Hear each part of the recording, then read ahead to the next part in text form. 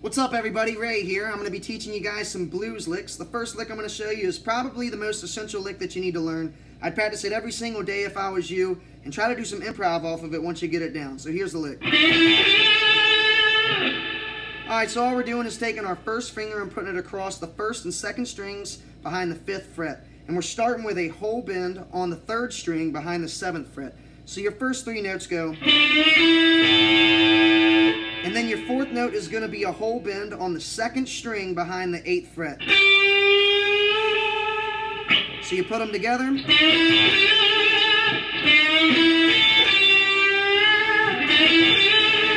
Jimmy and Stevie did this a lot. There's a whole lot of improv you can do in this A pentatonic position right here.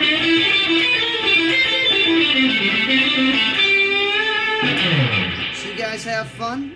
I hope this helps.